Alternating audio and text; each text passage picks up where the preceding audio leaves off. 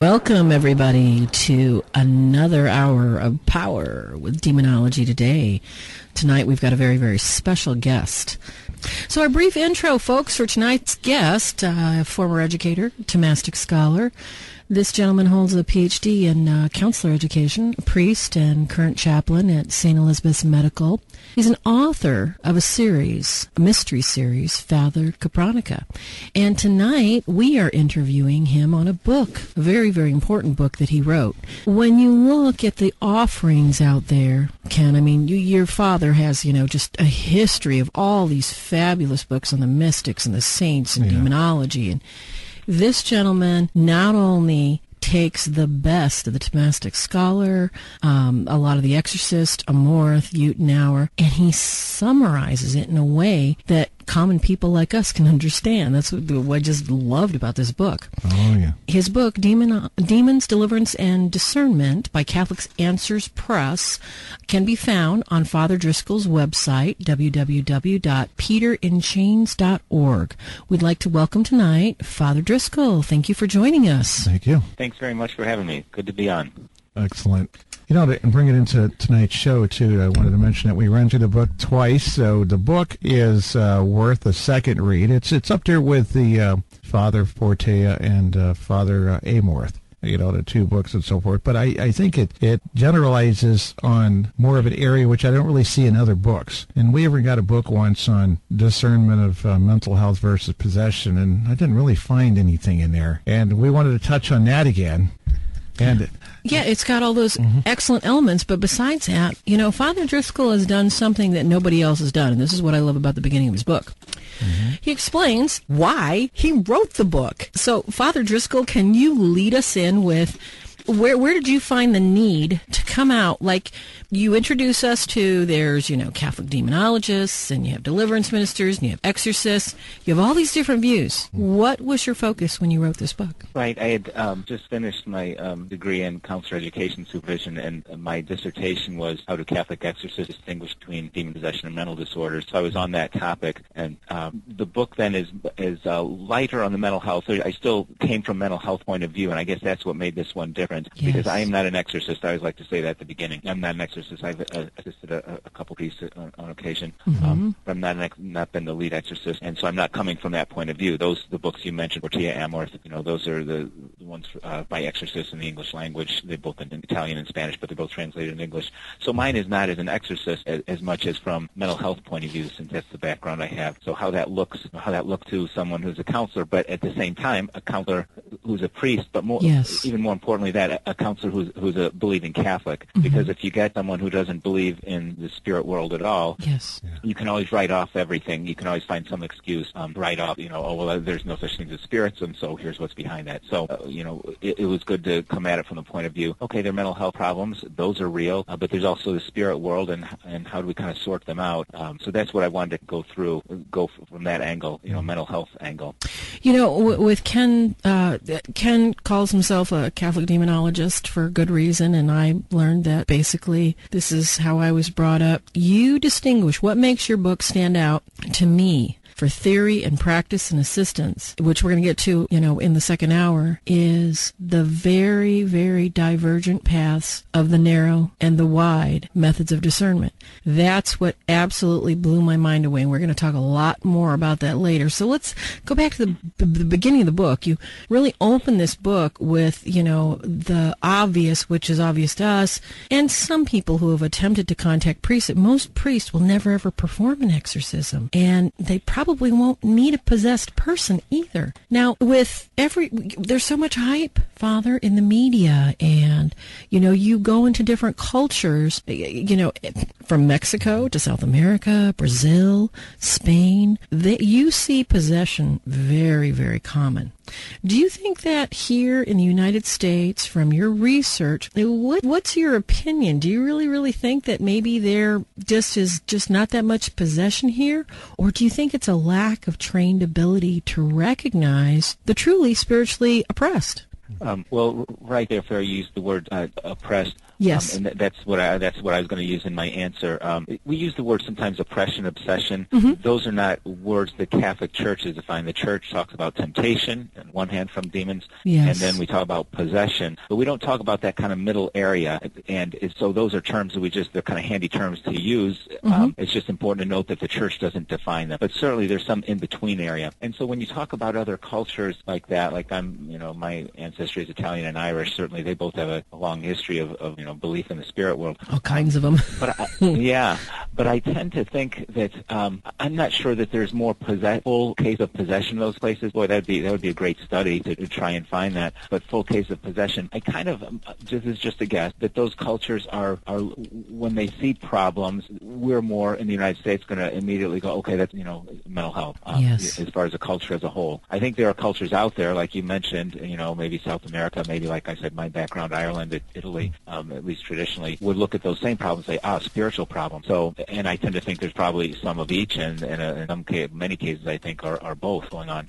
So I'm not sure those places have more cases of full-fledged possession. That'd be an interesting statistic to try and figure out. That'd be really hard. Yes. But I do think that when there are problems coming up, it could be one or the other. We're probably more dismissive in the United States as a culture of the spiritual side, and those other cultures are not dismissing that side. They're probably addressing it. So it's probably more toward our humanistic and scientific leanings in our culture here, you'd say, probably. Right, yeah, and if certainly that you can go too far either way. You can the devil made me do it. You can blame everything on the devil. That's going too far in that way. Or the church says there are three types of temptation, three sources of temptation: the flesh, the world, and the devil. Yes. So we don't want to say it's all temptations are the devil. No, we got the flesh and the world too. So we can go too far that way, but then we can go too far the other way. Which yes, I think our culture tends to too far the other way, and narrow it all down to some science, mental health. Those things there are certainly those problems. I deal with them, but they're not the source either. So I was kind of trying to find that middle area where the balance, address both areas, address both problems. We're missing that here. We really, really, really are. Back to your book, I'm really, really curious about this.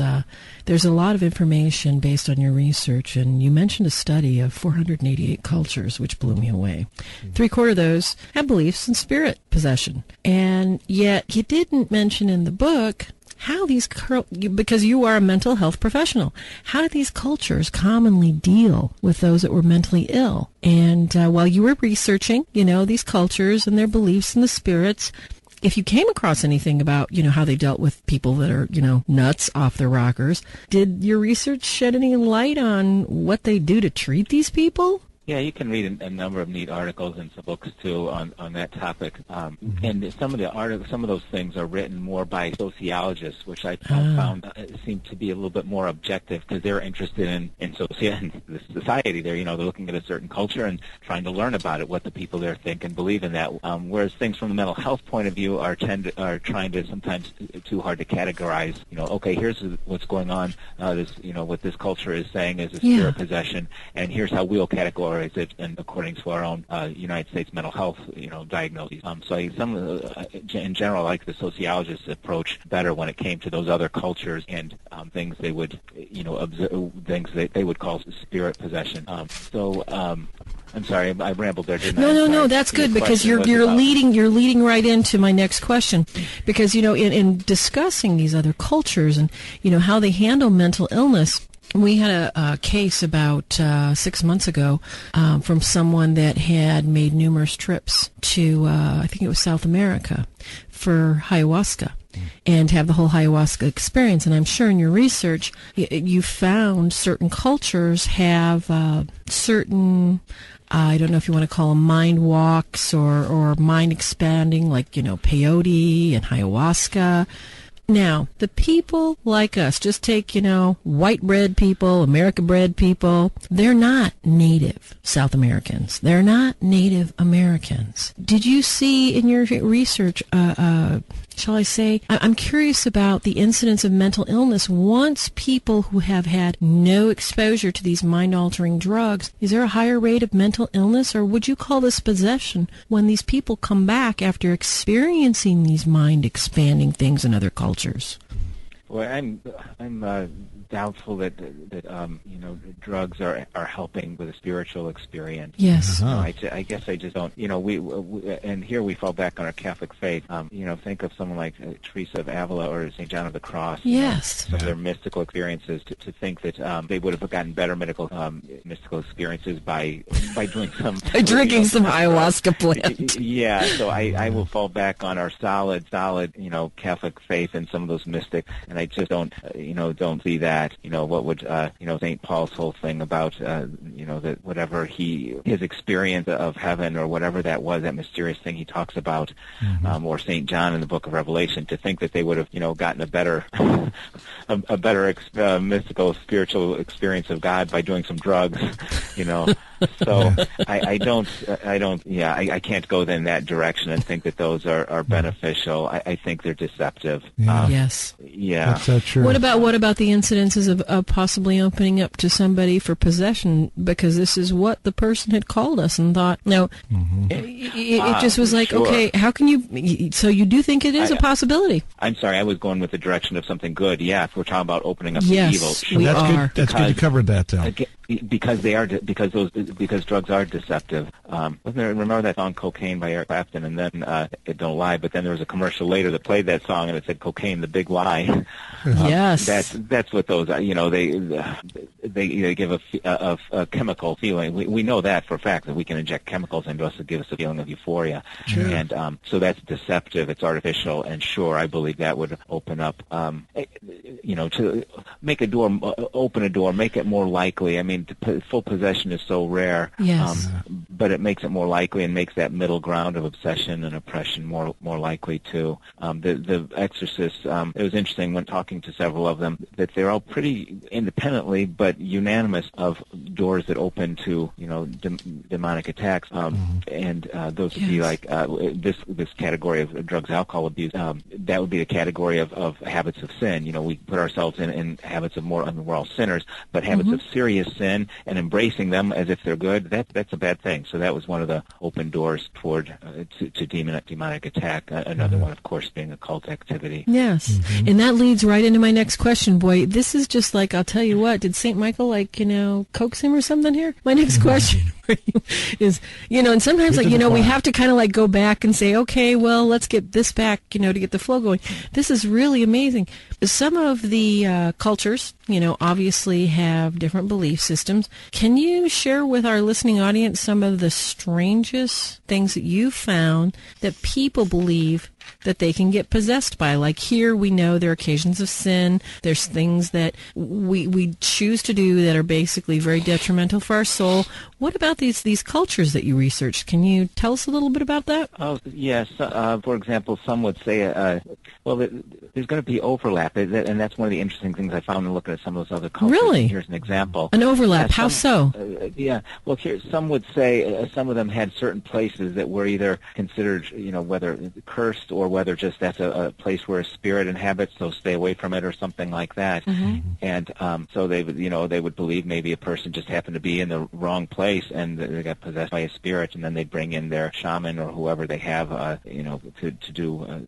Some of those cultures don't make such a distinction between a medical physician and a spiritual person, and so that would come in and try to do some kind of drive the spirit away if it's an evil one. And so we've got that. So that's bizarre, thinking of a certain place. And yet, I mentioned temptation and possession as two things the church, certainly, we believe in. Yes. But then there's also chapter 3 of, as we call it, the third part of the rite of exorcism is actually for a place.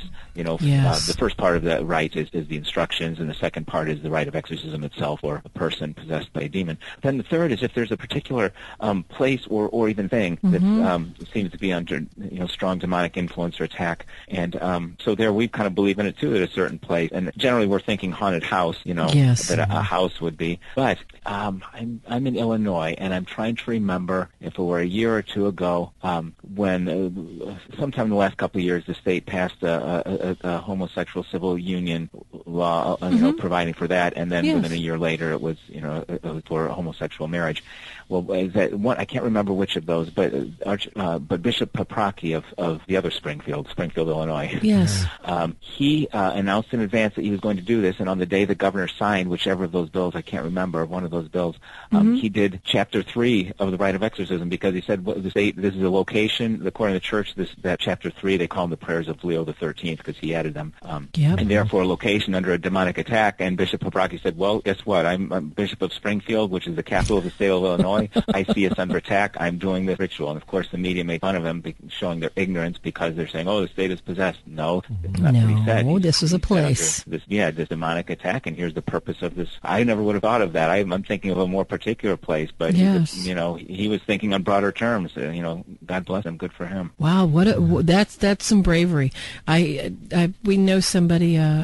My mom lives in New Mexico. We know somebody that is constantly, he's made fun of and derided constantly in New Mexico. He is a very, very well-known priest, and he takes his parishioners right in front of Planned Parenthood buildings, and he says Mass right there, and he'll do minor rite prayers right there, with permission, of course, from his bishop. And a lot of people deride him and make fun of him, but he's obviously having some impact. And, what you're saying about the place is very, very important, because Ken and I had talked, and last year, I'm sure you're aware, there are many, many, many programs which are very, shall we say, not completely honest with people, where they're coming from, what the realities of spiritual attack, demonic attack, where it's coming from. And a lot of times you might have something going on in house that, a priest can come and pray and sprinkle some holy water without doing, the level 3 rite. Well, last year this event caused a big to-do. It was definitely a money-making event based on an actual Catholic exorcism of a young boy. And they were going to have, I don't remember how many team members, Kenny, but this was what was it called again? It was the Exorcism Alive on Destination America. Can we talk about that for a minute? And we took a strong stance, Father, and said that this is really, really not a good idea to stir stuff up where nothing exists. To say the least. And our own not our diocese, but our St. Louis diocese came out, and Archdiocese, came out and said that there's no evidence that this needs an exorcism. Do you remember that when that came out, Father? Yeah, that was on television. Yes. Yeah, and that was it was not a Catholic priest. It was a breakaway. One of these small. That's a whole other topic, isn't it? But historically, there have been a few breakaways from the Catholic Church, and that claim to still have apostolic succession and claim to be valid bishops and priests. It was one of them, wasn't it? Yes, it was. And that's what I wanted to ask you about, because a lot of people are always asking us, well, how do we know if somebody's got valid succession? How do we know if they have the faculties and the succession, the apostolic succession, to perform a house blessing? How do people figure that out, Father? Hold that thought. We'll be right back with some more demonology today after these commercial messages. This is Kenneth Deel along with my wife, Farah Rose Deel, and we're going to talk to you real quick about our books. So we have 5 books available right now and 1 on deck. The books are the Catholic Demonologist Handbook along with the Workbook and Study Guide, and the Christian Demonologist Handbook along with the Workbook and Study Guide. And that's for all denominations. Well, we also have the Haunting Self-Help Guidebook. Any and all of these books are going to help direct you to not just the natural causes, prevention, prayers to assist you, to keep you and your family protected. Yes, real solutions done by real people in the field. And we're sharing our knowledge and information to help you help yourself, or help a friend or a client if you're in the field yourself. www.swordsofstmichael.org or www.catholicdemonologist.com. You can buy the books direct and get them personally signed.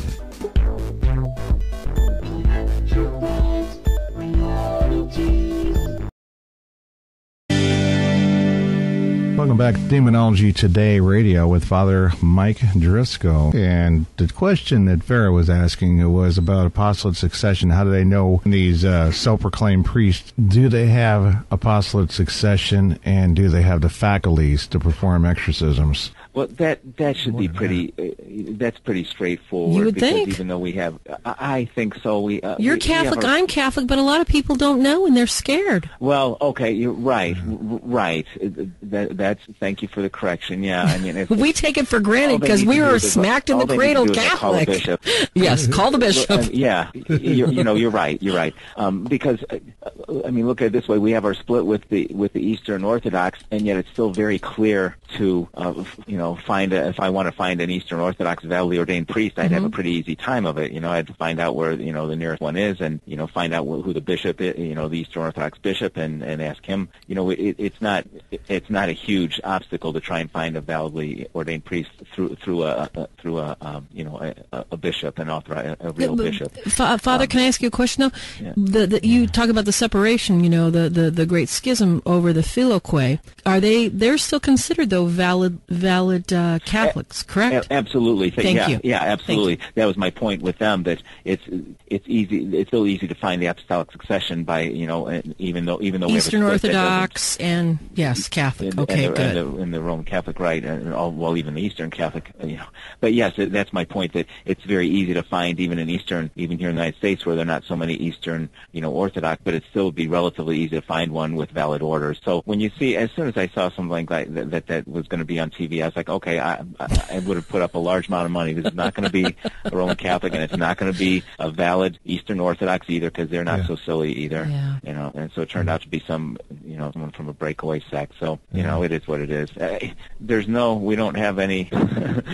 We don't have an inquisition, so anyone who wants could put on a collar and call themselves a bishop and maybe get on TV. We don't have any way of stopping that. No, and that's what people are so angry. They're like, why can't the Catholic Church stop them? Why can't the Catholic Church say anything to them? It's like, well, what's the point? They want to believe. This is America, and even in Italy. No, we have no control over that guy. Whoever he was, he wasn't he's not under the authority of any bishop, so nothing we can do about that other than make a statement, as they did, saying this has nothing to do with us. I've been watching Bob Larson for years. Oh, please. And not in a good way, of course. Oh, mercy. Using his as a poster boy for an example of abusing, a title, or, calling an exorcism when it's not, or calling a possession when it's not. And he filmed a documentary, which it seems like it was available for free a little bit. It was like 3.5 hours, and it goes on and on and on. It's just, he goes to the Vatican, has his camera crew follow him there. After he did that, when he came back, he started wearing a Roman collar. He used to be a suit and tie guy, like your typical other denomination, kind of thing. And then now he just wears, but he still holds up the plain crucifix, And it's funny because that's not even in the other denominations. They don't have anything about sacramentals, even using the Bible as a sacramental. There's nothing to be said except for the apron and the King James or whatever.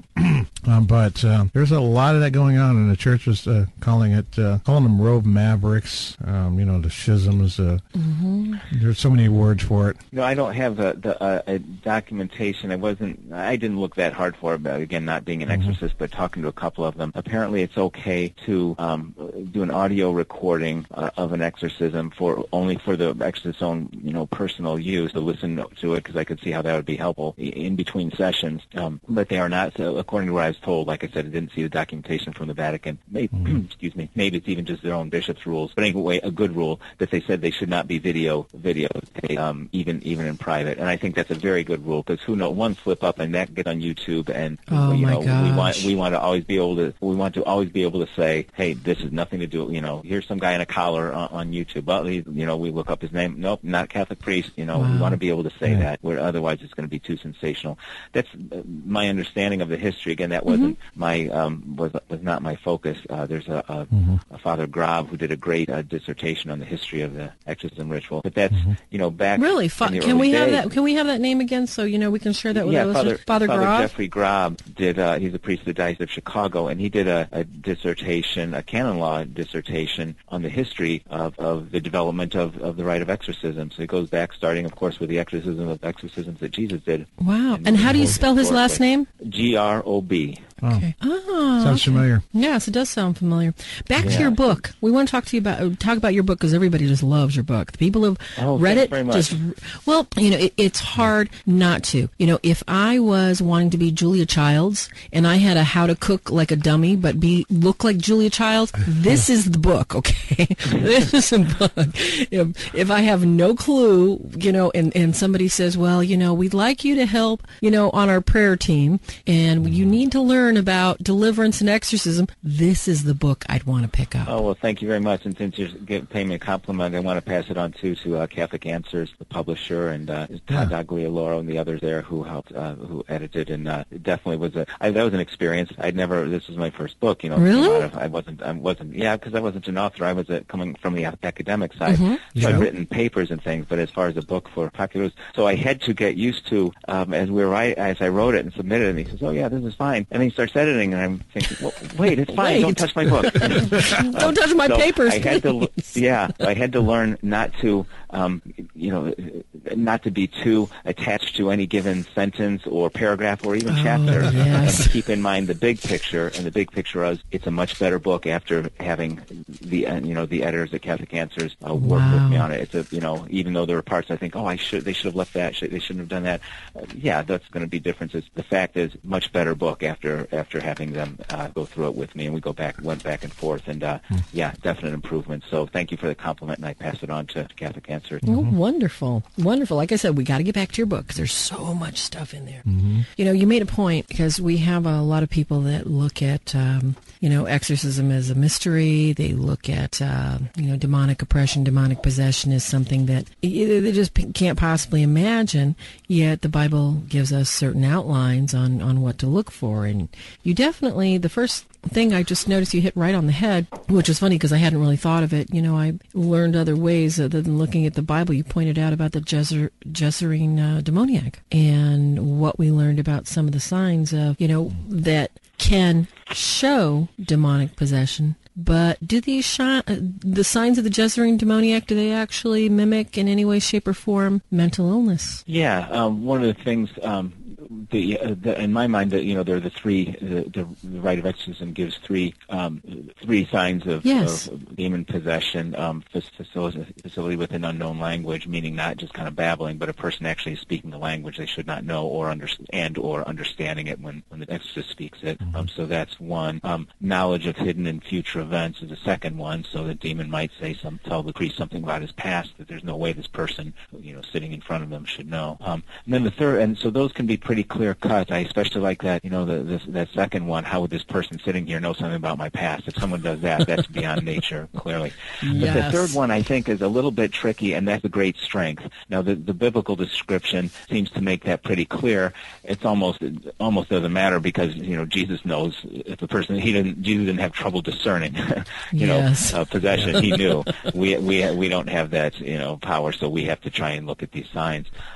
But anyone who's I've been a hospital chaplain for a little over 12 years, mm-hmm. and also on the mental health side of things. But anyone who's worked in an emergency room for a few years or a mental health unit has seen how when you have a person not in the right mind, mm-hmm. even if they're small, but if they don't care about hurting themselves or someone else because they're not in the right mind, it's amazing how many people it can take to hold them down. Yes. We don't want to look at that and say, oh, look at that, they're possessed, they show great strength. Precisely. Well, maybe, but maybe they're just not in the right mind. And once you disregard your own safety and that of others, a human being can be a scary thing. Mm-hmm. So that one can be a little bit difficult. But anyway, that one was one of the signs at the Jezerene demoniac was great strength. And once you start talking about like chains and things, it sounds like the Bible's describing. That's pretty severe. I've never seen that. That's getting pretty extreme. Yeah.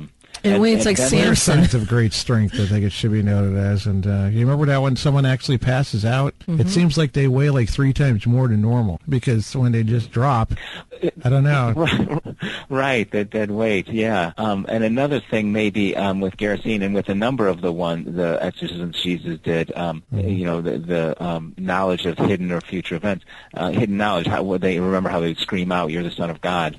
And didn't the Jezerene demoniac come up and do him homage? How did this guy who's never seen Jesus, never been around him, suddenly hears Jesus and he spots him immediately? Well, it probably was not human knowledge; it was probably the demonic knowledge manifesting right there. And how many bearded apostles, that he would stand out like that? That's rather assumption. It's not like Jesus is always leading the pack like the geese, in the V shape with him in the front, and it's so obvious. Even Judas had to point him out by walking up and giving that kiss on the cheek portrayal, because it was, would you really know Jesus? Is he wearing this gold garb or something like that? Well, yeah, that's a good point.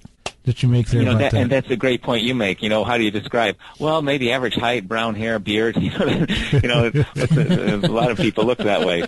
So, and without, I think that's a great point, because without media, now we're so used to everyone's picture all over the place. Yeah. But like you said, back then, even just to identify would have been when Judas had to identify Jesus, just because they're never saw a picture of him, and if they hadn't seen him in person, they wouldn't know what he looked like. Mm-hmm. Yeah, so those are a couple of signs that look like Gerasene. And then the interesting there, the way that concludes. Remember, we were talking about part 3 of the rite of exorcism, a demonic, attack or attachment on a place or thing. Mm-hmm. A thing, animals count as things in that regard. You're not going to do the main. You're not going to do the rite of exorcism on a. Mm-hmm. We're not going to call it possession if it's an animal. Yeah. Because they're not human. Possession is specifically talking about human beings. So that would be part 3 if you're going to try and the animals can become possessed. As bizarre as that sounds, there it is, right in the gospel.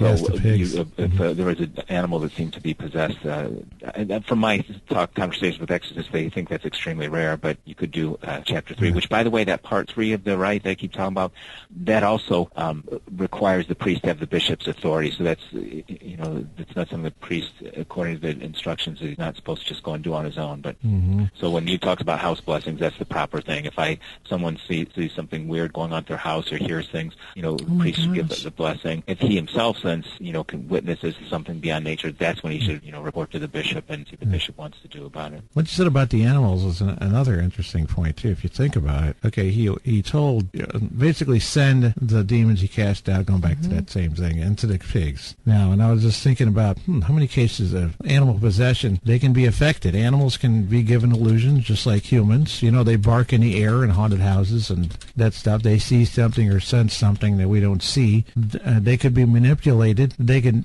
have, they may look at you and see not you and then attack you. I think the end of the old Amityville Horror when Margot Kidder had him fall into a well and their dog, Harry, didn't recognize him and started going and he's trying to get out of the well because he was all covered with black. Now, I mean, there's a lot of ways to manipulate an animal that we can't assume that they have permission to go in and possess it unless some sort of ritual or done. Yeah, I can see that. I think that is rare. Influencing it should be easy, just like it is when they might actually.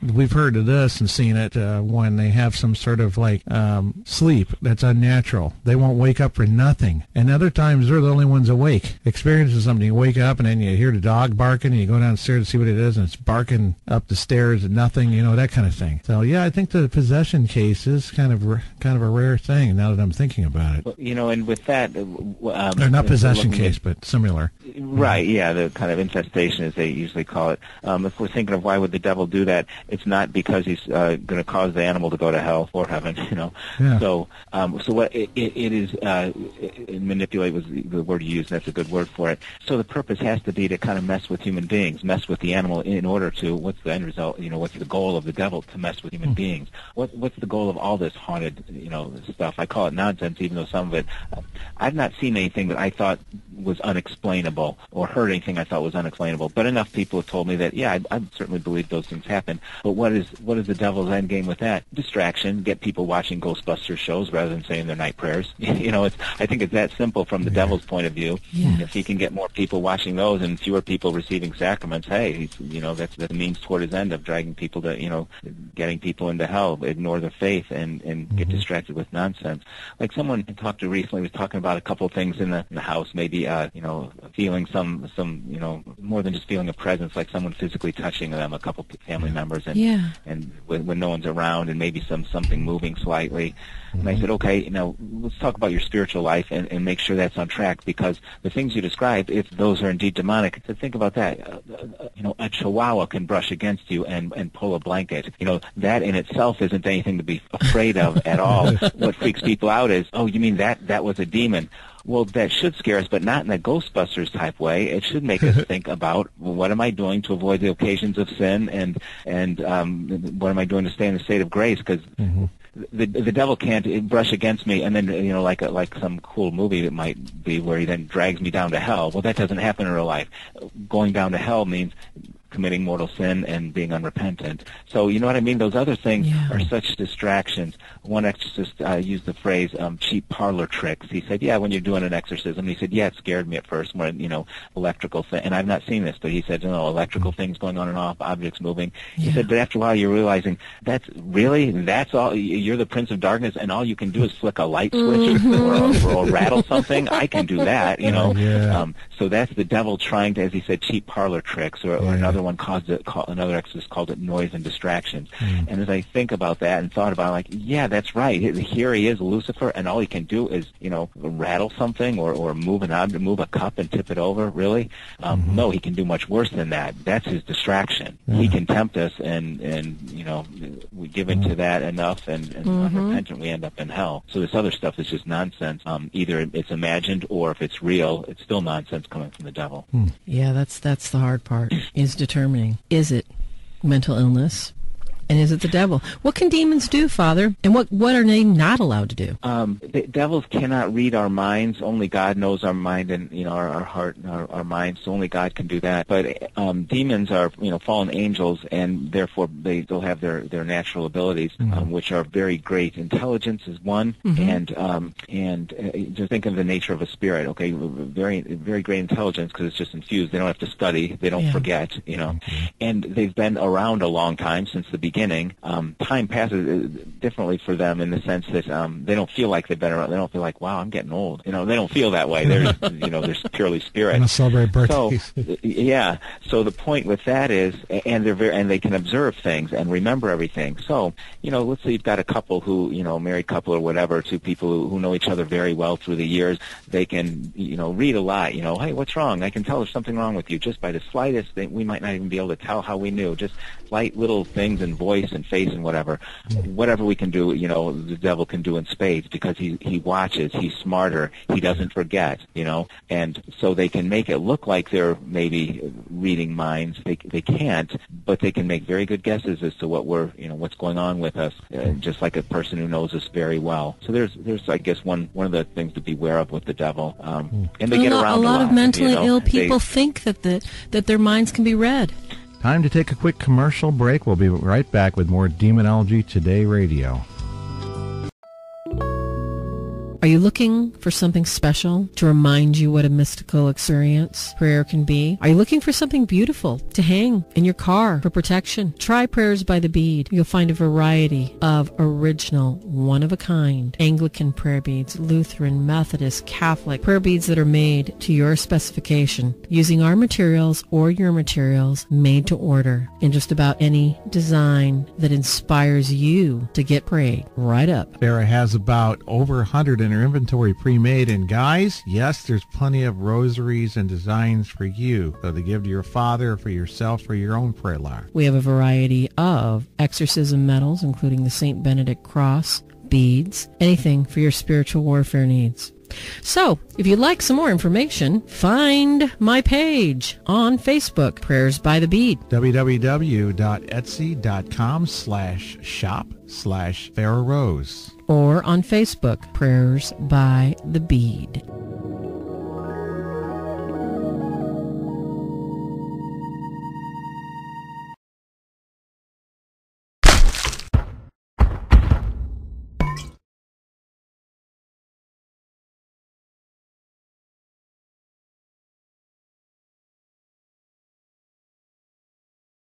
Welcome back to Demonology Today Radio. And speaking, Farah, you were last saying that a lot of mental people think their minds can be read by these demonic spirits. Father?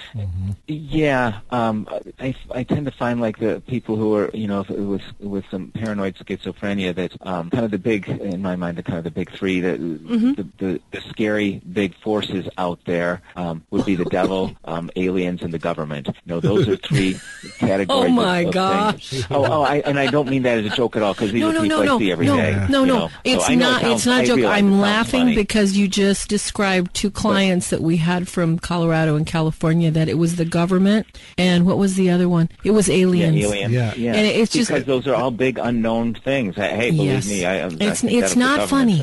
They're scared to death. And they're so Right. frightened. And I wish we could help them. And there's enough material out there to kindle it, too. Yes, there's plenty of material that feeds the fire. So and so now sometimes again the same people will be saying that they're having dreams about demons and things like that. The devil is I'm going to use a colorful word. He's a bad guy and very cruel. And so who would he like that we'd say, well, that would be a really horrible thing to pick on someone who's schizophrenic and paranoid? Yes, it would be. Therefore, it's the devil's, is exactly who he's going to like to attack because because he's mean, he's cruel, and no one will believe this poor person. So I make sure, if someone tells me that, let me say a prayer and we'll sprinkle holy water and, so we do that and talk a little about the spiritual life. And then I say, okay, now, because the person knows they're on a mental health unit when I'm talking to them there. So, okay, well, you're here on the mental health unit. You must have some, emotional or mental struggles going on. It could be part of that too. Are you talking to a counselor? Are you doing talking to a doctor? I want to make sure they're addressing both sides of it because it could be one, could be the other, could be both. And I don't want to neglect the spiritual side, but I don't want them to neglect the other aspect too. That's what when we talked about the Gerasene demoniac at the end of that episode, one of the Gospels, it's in Mark and Luke. I can't remember which one of them says. At the end of it says he was sitting there sane. And I thought, oh wow, sitting there sane. He may have been both that we know he was possessed. He may have also had mental health problems, and Jesus, healing both of them. At least that one word implies that.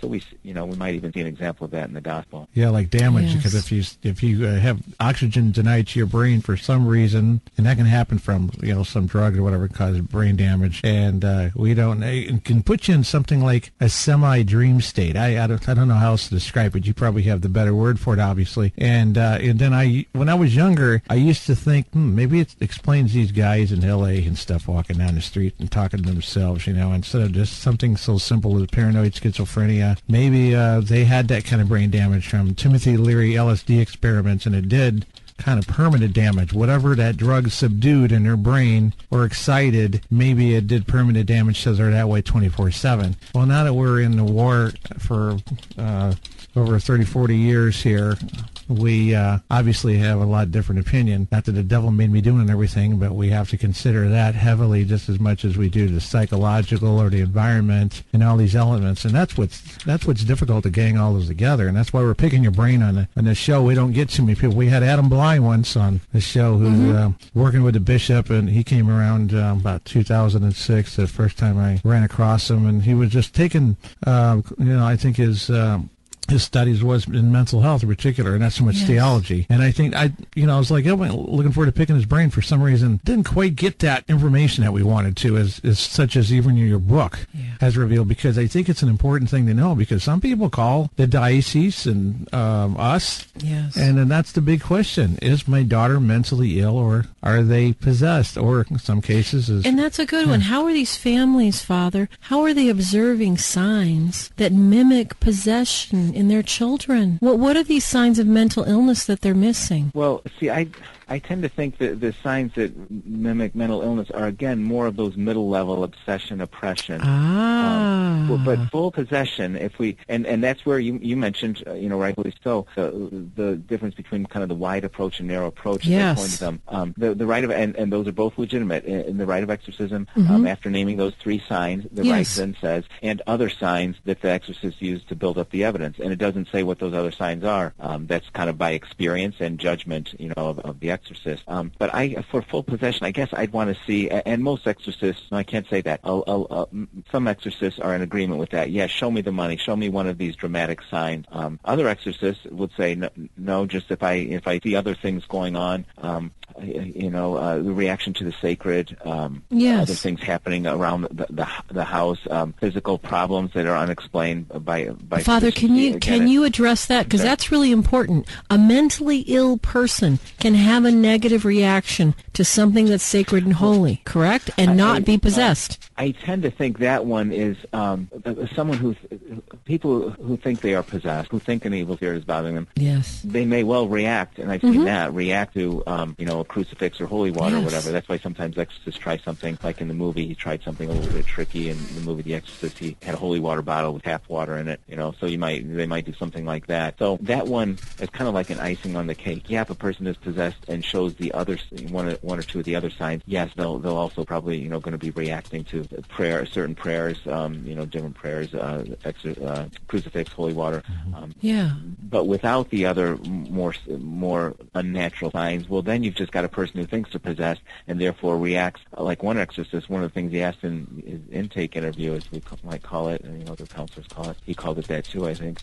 He would ask a person, what books and movies on the subject have you seen? Because he wants to know what they might be. If a person is disturbed and worried, then okay, now they're going to start maybe imitating what they've seen. Precisely, they might be obsessed, which is a totally different level of oppression. Now, I'll give you an example of what.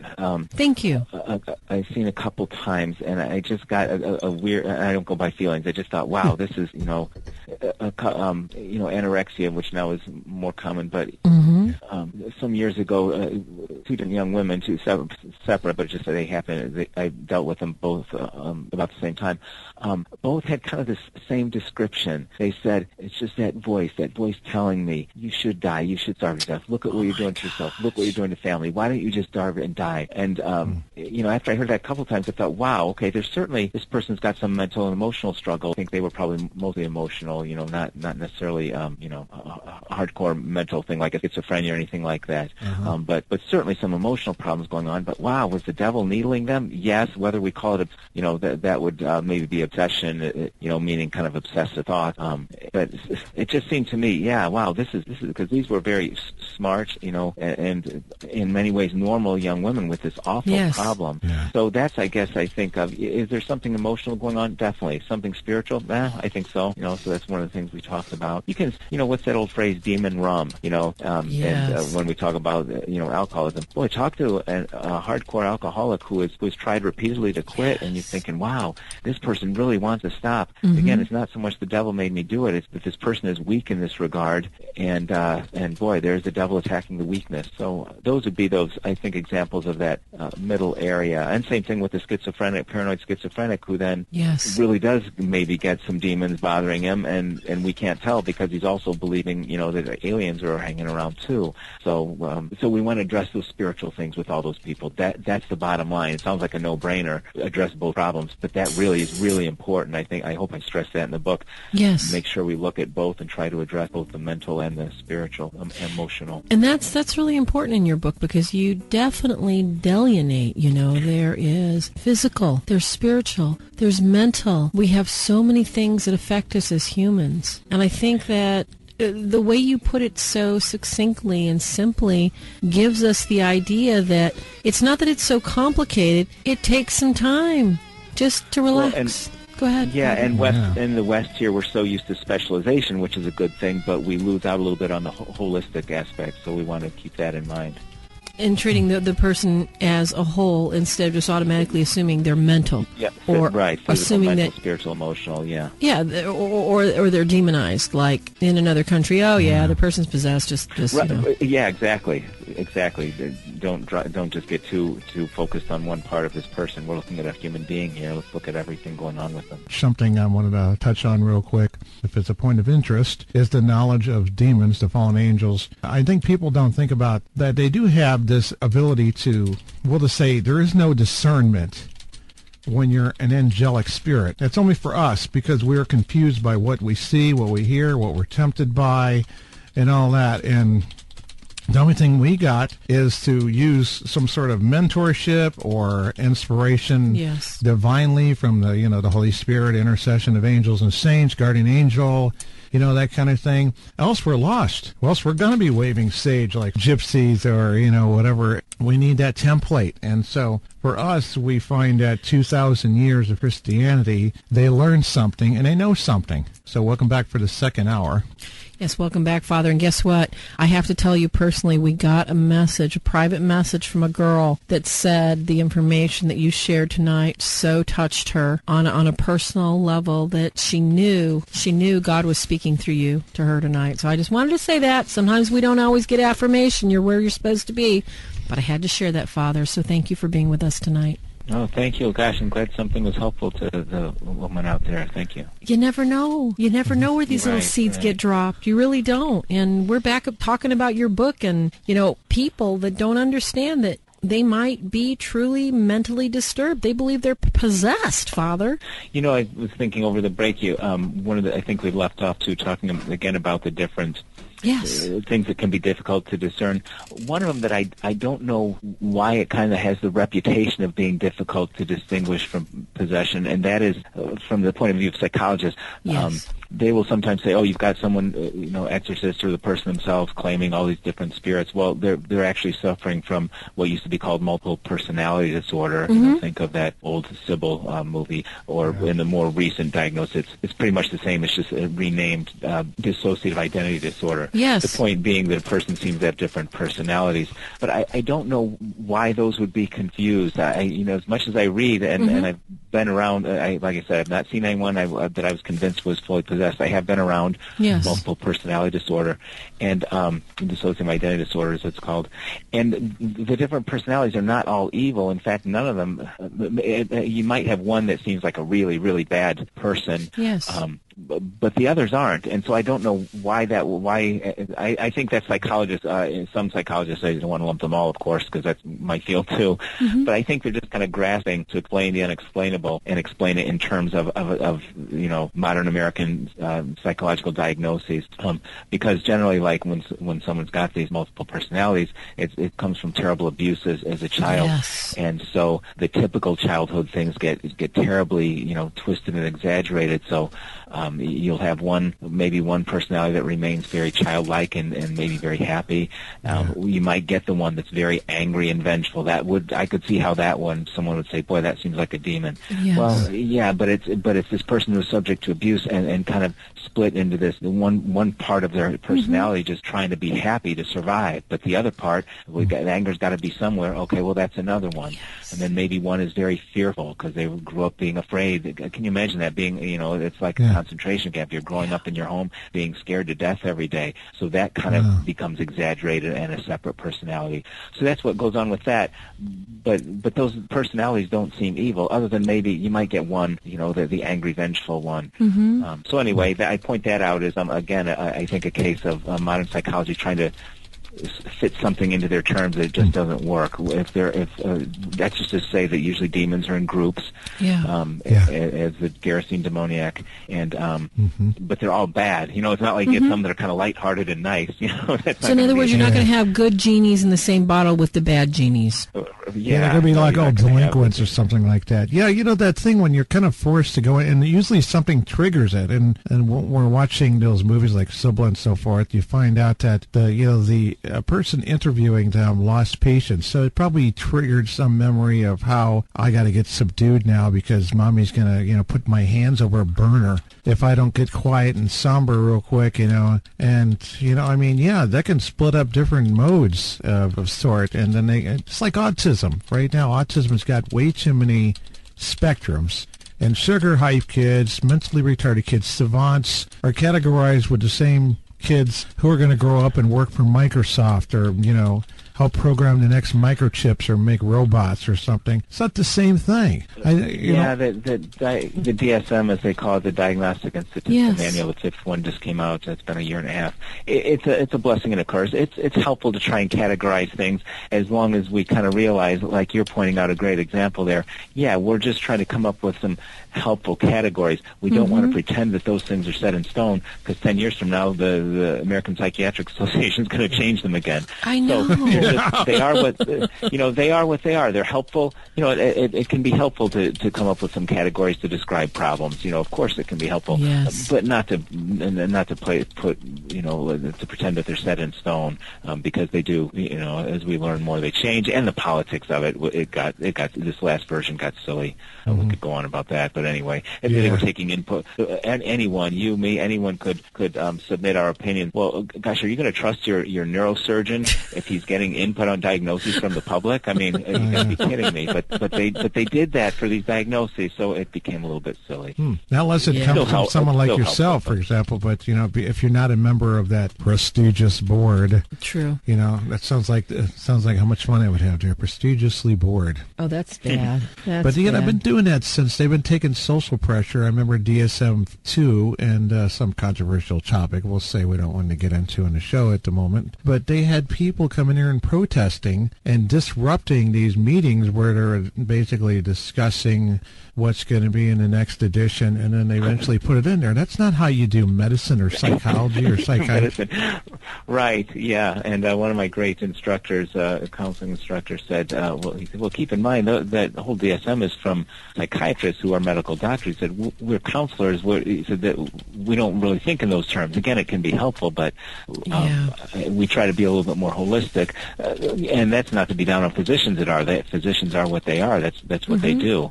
I can't prescribe medicine or do surgery, so that's their field. But the counseling, it tries to be a little bit more holistic. I mean, St. Thomas Aquinas did not write a section on psychology. Would be neat if he did, but on the other hand, then he would have been doing the specialized thing. He was talking about the human person, and in his writings about the human person, you get great psychology. You don't get to read it just as his psychology chapter. You read it in the context of the whole human person, spiritual and physical and all. Yeah, it's a fascinating thing, and I think the only thing useful about the DSM-5 or the 4, you can still talk in those terms, even if you use multiple personality disorder or MPD out of context. They'll look at you like, what year did you graduate? Oh, I didn't go to school. That figures. That kind of thing. But it's because you can talk turkey with and we have to deal with psychologists in our work, and I'm sure you're going to do it a lot more there, dealing with that kind of thing every day. And if I don't know how to talk the talk and walk the walk, I won't be able to transfer what I've learned and what I have observed to their desk and their mind so they can analyze it from their perspective. So how am I going to transfer it? Right, and that is one of the values of the DSM, to try and have some kind of, that we can describe the problem, but it is what it is. Again, it's limited, Yeah, but that's a very important topic tonight, and, much of the share, it's hard to really know. Okay, we're coming upon a break here on Demonology Today. We'll be right back after these messages.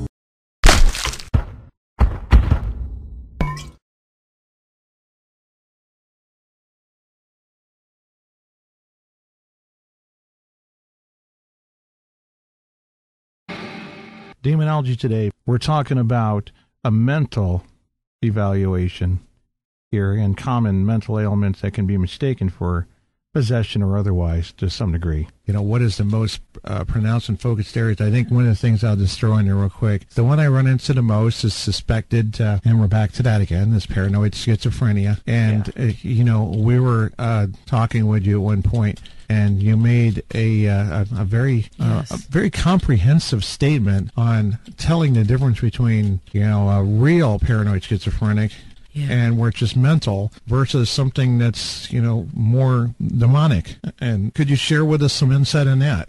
I think what I'd said was that I don't think we really can know that. Yes.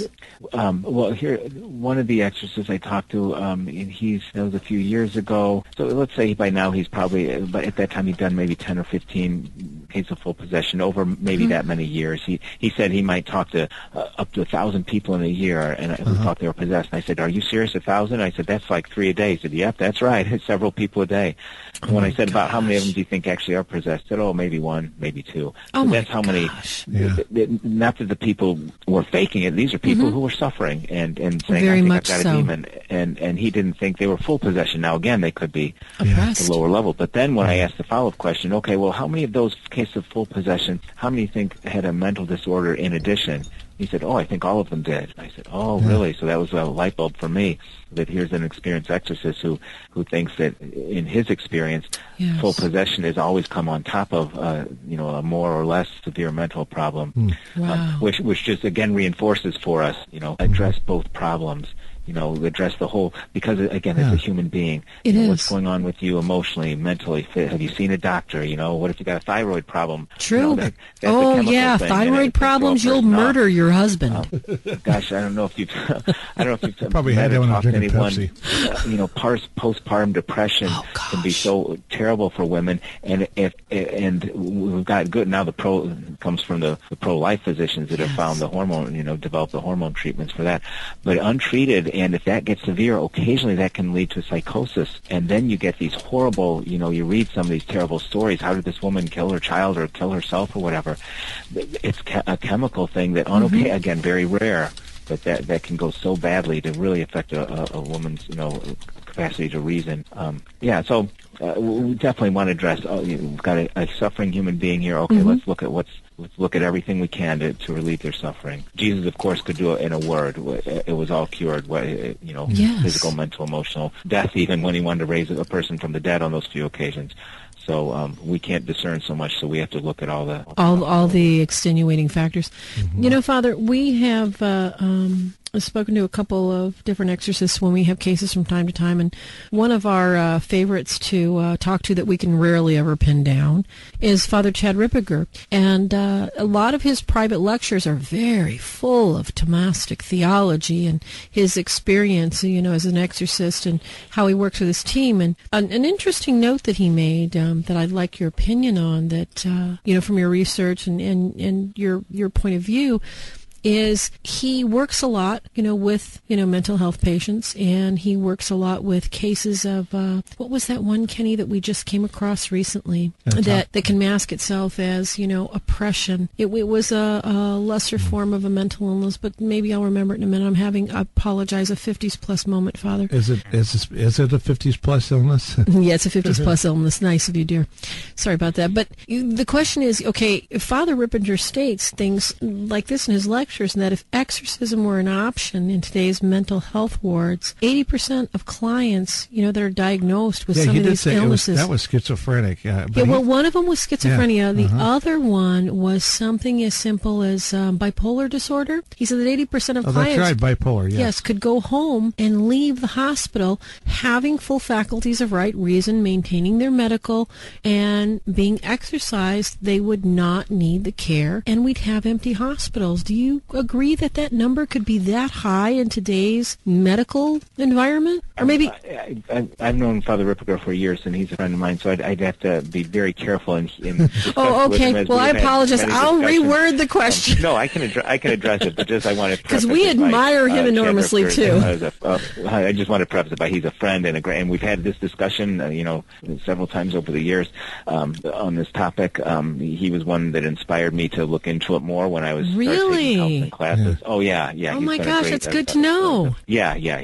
So that doesn't mean we have the exact same opinion on all. Of course not. But I want to preface it by that this is not a critique of Father Ripperger. Of course not. Father, we wouldn't ask you to do that. Promise. I can't see it being that high. Maybe. But maybe not. But you kind of the way you described what he said, he qualified it. Continue to see physician and things like that. Yeah. So is there some I qualified it by my opinion, in case you didn't understand that. That's my opinion, because from what we've seen, I don't know if it's totally a wipeout, like, an exorcist could go in there and just bless all these people and exorcise all these people. I would still maintain that they would probably need a dose of medication to help them. Help to level it off. There might be more of this now than before. This might be a statistic that's more applicable to the last 2-3 years. I've seen a lot of changes, as you have. But we want your opinion, because we agree with Father Chad. We won't be offended either. If you have an alternate opinion, that's what the show is about, so we can share some ideas. Here's one kind of bluntly. If that's the case, then why aren't we doing that? And I'd be very surprised if a priest came in. I don't know if you're talking about full possession or something lesser than that, but it's just that doing exorcism on each person and that many would be cured. Yes. I would be stunned if it were anywhere near that amount. Again, as opposed to, is there some level of demonic attack? Oh, that who knows? I can believe that about. Effect. I wouldn't even begin to guess. That's why I think the spiritual aspect should be addressed like 100% of the time, in case it is 80%. There you go. That's a good one. That's it. So, that's the I always want to denominator. address that. But I'm up there saying prayers, sprinkling holy water on our mental health unit every day. I have yet to see an unnatural reaction. I do have conversations with people who think they've got, demonic attack. That's not unusual at all for them to be saying that, and for us to, say our prayers and that. I don't... the idea of deliverance prayers, I'm a little bit leery. Sometimes it sounds like someone takes their favorite prayer and calls it a deliverance prayer, and it's supposed to be more powerful. So how'd you start the show? St. Michael the Archangel. That has history behind it. That was said after every Mass. Yes, it was. One of my favorite parts in the rite of exorcism, somewhere in the midst of it, says the priest, I can't, I have to read the exact quote, but it says throughout the priest should, say often the Creed, the Our Father, and the Hail Mary. Oh, in other words, the prayers of the Rosary. There in the rite of exorcism is telling that those three prayers should be said by the exorcist. Well, you and I can't just do an exorcism when we want, but we can sure say the Rosary. Amen. And in fact, I think I got this from Ripperger. He said, very important to, when we're praying, let's say I'm praying the Rosary for a person who I think might have a demonic problem, very important to ask God and to say, God, this, please accept this Rosary. Blessed Virgin, please accept this Rosary for this specific intention of this person's demonic problem. Ripperger, again, he really is a great guy. He's very intelligent, and then he comes up with these very simple things. He says, because God listens to our prayers and answers them. Yes. That's right.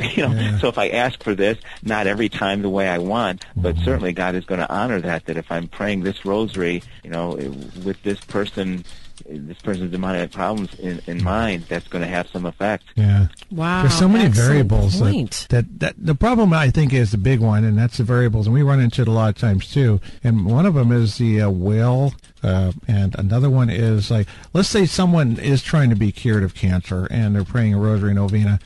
Some people actually don't really care to live longer, even though they might on the outside seem like they do, because there's some reasons, and that affects the will too. But all these variables, you might end up as someone who's actually surrendered to their psychosis that could have been originally something from temptation, something so simple, and they help bring them into that subdued fashion, like bringing an alcoholic to, where they're at from being a social drinker or something. What's funny too about the mentally ill is that I've been to a place that was supposed to have just mentally challenged, and everybody was there was low IQ, Down syndrome and all this other things. And then you go to a place where they're just supposed to be mentally ill, but not mentally handicapped, in the other way, and right. I can't tell the difference. There is a band there, and it's like both of them are the same. Yeah. And it's kind of funny. It's like they become little children, in both fashions, being low in IQ, like they never quite develop, and they go back to that when they have a breakdown or whatever happens, And that's kind of a surrender of the will, isn't it? Go ahead. There's overlap there, and certainly I meet people who, with mental health problems, and they seem very low function. And at the moment, they are very low functioning IQ. Then you find out, they've got a master's degree in engineering or this or that. Sometimes, wow, so they weren't always functioning at this low level. Yeah. At some point they were better, and they may get back to better too. Some of these mental illness stuff is very mysterious. Sometimes people seem to go into crisis and come out of crisis for reasons we can't see. And that's just reminds us of our limitations. That's what I was going to ask you about, that whole mental illness plateau, because a lot of times, the cases where you have very, very strong oppression obsession, people will not show any signs of really being on their way to possession until something sets them off. And I think in some ways that's similar to mental illness from the schizophrenics that I've known. And I've known quite a few mentally ill people that they'll be completely right reasoning, proper faculties. They'll be handling the small, minute tasks of their day. They'll be on their medication. Then all of a sudden something sets them off, and boom, they can be in a different world for hours or days, just very similar to somebody possessed, depressed, or on their way to possession. Father, what do you think about that? Yeah, good one. Yeah, well, keeping in mind the way you just described it, yes. post-traumatic stress disorder, which, again, it's a modern name for where do we get that phrase shell-shocked? Well, in World War I, they started to recognize, wow, these guys, coming back from the trenches where the shelling was taking place, and they're back here, and they hear something, and suddenly they think they're back in the trench in France. So, a person who's gone through a terrible trauma or abuse, and then again, if you get someone who was abused in different ways repeatedly, that means there can be a number of things that can set them off. If it's someone who is strictly, for example, something to do with a war or something, firearms, okay, maybe it's just going to be a car backfire, some kind of a loud noise that's going to trigger a flashback. Oh, wow, People PTSD. who were abused in different ways over the course of years, there can be any number of triggers. So that's the worst extreme case of it. But what you're describing, it's still, we don't always know, and that what we're talking about is just kind of an extreme version of what all of us who have reasonably, good mental health, thanks be to God, we still, we have a good day and bad day, and we can't always describe why. And then sometimes we can describe why. Oh, yeah, this happened, and boy, it reminded me of that other time, and it just dragged me down all day. So if you just multiply that for a person who's got some more severe mental and emotional struggles, I think we can see a little bit of that ourselves, and then just kind of extrapolate it to people who've been through a lot more. Yeah, and the exterior does seem to trigger things too. I'm thinking and then almost. We talked about the demonic. I think Ripperger is big on this too. I think I don't know that we'll ever have that figured out either. I think there probably are, for lack of a better word, rules. I don't think it's completely. It looks pretty random to us when a demon possesses someone. Now there'll be those common, they probably open some kind of a door. Yes. But lots of people open doors. Look at all the people involved in Wicca and all those things, and how few of them are fully possessed. How many people are in habits of severe mortal sins, and how few of them are actually fully possessed. So it seems kind of random to us. I'll bet that it's not. I'll bet from the spiritual world point of view, there's something, systematic going on from the demons, but I don't know that we'll ever figure that out. Yeah, I think the oppression thing, it's the higher number instead of possession. And, there's some people that we dealt with that are actually, suffering from or have been from oppression, that they could have physical symptoms. Well, and there was another one that we dealt with, and after her deliverance, because an exorcism wasn't done, because it was just oppression, that her schizophrenic symptoms went away. And you remember this character that we were talking about earlier in this TV show actually was dealing with her, and he just said, oh, she's paranoid schizophrenic, blah, blah, blah, she's a moron, blah, blah, blah. He said all these things about her, and I said, she's fine now. It's gone. One of my relatives had dementia. Yeah. And we had the priest go up because she started getting kind of odd symptoms. And I wasn't familiar with dementia, I would admit it, up close and personal like that. But she stopped saying a rosary for no reason and made excuses. And I just thought, I want to have that chaplain go up and do some of these prayers. And he went up and he said some prayers that basically are designed to tell us, any kind of evil spirits that might have attached themselves to get lost instead of doing the anointing of the sick or something like that. And her dementia symptoms went away for 6 weeks. And then it started coming back, and it kind of slowly eased in. Because if your mind is weak, like you have a loss of a loved one, or, and her husband was only dead for 6 months. She died right before her, entering this nursing facility. There's a lot of things that can, there's a lot of things that can break us and make us weaker. But I was thinking, Father Chad, to what degree that we can clear the playfield and level it off by doing such a thing? You remove the element of attachments that can come from sin and so forth that have a stronger influence on the person, that keep them in that subdued mental state. And when you erase that, and then the prayer you put on top of there and a blessing or a healing prayer can help them to heal with the mental issue, then it almost seems like that equation that Father Chad was putting forth might make more sense, instead of considering it was always an exorcism, removing a demon like as in a possession. Does that make more sense? That makes more sense to me. Like I said, we always want to be addressing the spiritual part too, because it is is unknown what the influence is, what's causing the damage. So we just want to address everything. With original sin, yes. when we talk about, of course, the worst part was the break with God, and that gets healed by baptism.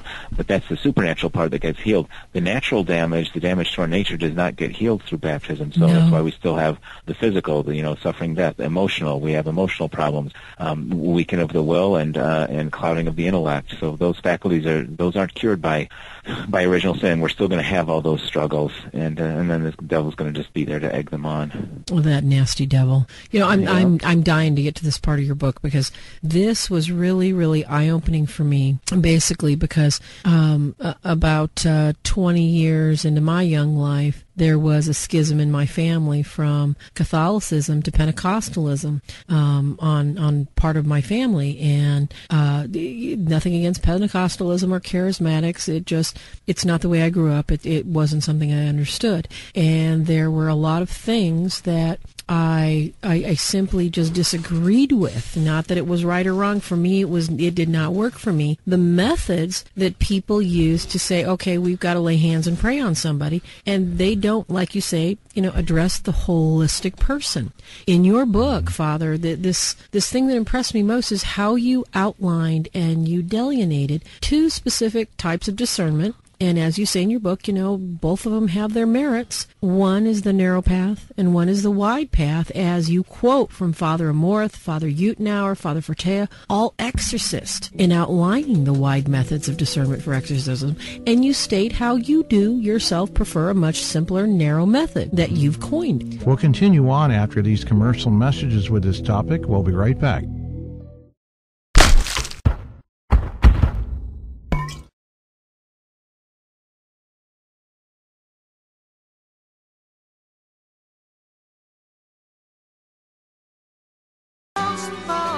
Can you help our listeners by first outlining what the narrow and what the wide is, and why there might be some areas of question, some difficulties with one of the methods as opposed to the other? Because this is really fascinating to me, how you outline this. I guess that was a research finding, when I was doing my dissertation. It's interesting that the 3 books you mentioned are the ones, we talked about the 2 earlier, and then we added right there Father Utenauer's book too, are English language books, firsthand by exorcists. Yes. And then I talked to a few exorcists too, only a few for my dissertation, and there seemed to be a difference. The ones I talked to in person, just by chance or whatever, seemed to be following more aspects of what I called the narrow approach. Yes. And I was careful to say that, I'm going to give these 2 approaches, as I found, different aspects fit in a more wide approach and a more narrow approach, but no one fit into either category 100%. So someone like Fortea, who in a number of ways seemed with a narrow approach, but some ways seemed wider, Morth seemed pretty much a wide approach all the time, the Exorcist of Rome. And to give an example of that, he very explicitly says that when he thinks a person is possessed, given that they have unexplained problems, let's say with relationships, with job, with family, with health, okay, he's going to want to do the exorcism, to do the full rite of exorcism, even though he's not seen the 3 signs. And then he says if they are fully possessed, the signs will begin to manifest, then will begin to show when he's done that. And if not, he says, and this is where I strongly disagree with him, he says, well then, if not, well, no one's ever hurt by an exorcism that wasn't that wasn't needed. Well, I would disagree. If I'm talking to one of the people who's schizophrenic and who thinks the devil's in them, but they're really not possessed, if I were to get permission and do an exorcism, and there was and they weren't possessed, well, I've just for that person to hear me saying, and you demon, Prince of Darkness, all those lines, well, that's just going to reinforce for them that belief. If they're not possessed, boy, I've sure tried to convince them they are. So I see a problem with that. Oh my gosh! So that's an aspect of the wider approach, what some of them call a diagnostic exorcism. Now, in his defense, Amorth, there was a study done of some Italians this was interesting. There are only a couple of studies. It would be very hard to do. People who have undergone an exorcism. We deliberately don't want to keep records around of that, but a couple of studies. One was just about 15 people. I think that was the United States, and the other was a little more than that in Italy. The Italians seemed to afterwards consider it a positive experience, where the Americans did not. And by the way, the American study was not. It was not Catholic exorcism. Exactly. It was. It's like childbirth. That deliverance or thing. It's the same but the thing. People there had a very negative reaction, saying I was not. This wasn't the devil, and I didn't like being talked to that way, and things that you and I would say too if someone started talking to us that way. So when I criticize Amorth, he's over in Italy, and I'm half Italian. I kind of get I get a little bit of that, Wow, that's a good point too. I read that. I remember the quote. He said it's rather silly to scrutinize the potential victim when no real harm has come from doing an exorcism. And this is why with us, if we're there and investigating a case, we have to discreetly go below the level if it's involving a person. We don't want them to think that we're investigating something that might say that you're demonic. No, never. Yeah, never. We have to look for natural causes always. Yeah, we got to be discreet, right, because what if it's psychological? Yeah, exactly. What's that, Father? I'm sorry. Yeah, one of the priests I interviewed, who in a number of ways was a more on the wide approach. He was involved in charismatic renewal, and with the thinking he was saying a lot of lower level things that I probably would disagree with. And yet when it came to case of full possession, again, he'd been an exorcist for 20 years, and I said, so how many cases of full possession? Oh, and he's kind of looking and thinking, oh boy, he's adding up dozens of them in his head. And he says, oh, maybe 5 or 6. Oh, so even though I might not think I'm seeing as much, lower obsession, oppression as he did. He's very careful, narrow approach when it came to the full possession. And he said, oh no, I don't want to do an exorcism unless I'm really certain. He said that's a nuclear weapon. I still rember that. When I said that's a nuclear weapon. You don't jump right to the nuclear weapon. Yeah. One of the things we do for the diocese, it reminds me exactly of this, is we're careful to try to help them determine the whole person. So before we go spiritually and mentally and we're in between for that reason. Psych meds. Yes. You mentioned psych meds, and I guess I'm kind of a middle ground on that. I'm talking to someone, and if they say, "Oh, I'm taking psych meds," I say, "Oh, are those helping you?" If they say, "Yeah, they're helping," oh, well, good. I'm not going to tell them, "Well, quit." That'd be crazy. No. Because they bring it to a level. The person says, "I'm taking some meds and I want to quit. I hate them." Oh, okay. Well, let's talk to your doctor then. So we do it smart, but that's a fine goal if you want to give that a try. So that I can go either way on that. I do know that you get a person who's really, I can't have a reasonable conversation with someone who's too out of it. You reach a point where a person doesn't have the use of reason. No. Unless we can get them back to use of reason, then there's not much of a conversation to be had. Person's intoxicated. Well, I'm going to wait till they're sober. I'm not going to try and have a good, meaningful conversation while they're still have that. Well, same thing if there's something else going on. So sometimes the meds can, even if a person doesn't like the idea of it, well, maybe take them until things are a little calmed down, and then we can see what we can do through conversation and spiritual practices. But there has to be a certain level of reason to be able to do that with conversation, spiritual practices. And if meds can help to get to that point, well, that's fine. That's true. That's what we call leveling off. Yeah, that makes perfect sense, Father. The problem with minor oppressions, that have not gotten to possession, but there's for our listeners out there is the ordinary and there's the extraordinary form. Can you explain that to our listeners as opposed to, somebody that's mentally ill and somebody that does have their faculties of reason that is being maybe ordinarily tempted? You're talking about ordinary versus extraordinary? Yes. Can you explain that to our listeners? Because we're talking a lot about oppression, and this is what it deals with as opposed to, no, you're not mental. You don't need to go get on Xanax or anything. This is an ordinary or an extraordinary form of being bothered. Generally, I'm trying to remember if the Catechism of the Catholic Church that mentions that distinction. But ordinary, we usually say that's what temptation is. That's the everyday devil ordinarily uses temptation. Yes. The others are more rare, and again, the only ones the church mentions are full possession, and the other one, that infestation, place or thing that the rite mentions. The third part of the ritual mentions that. So those oppression, obsession are not church defined. So it depends on who you talk to. But generally, what I think the way that they're defined, and they're helpful terms. Yes. Just kind of what the word sounds like. Oppression, that sounds like something from the outside, doesn't it? We say, yes. Oh, it's like pushing from the outside.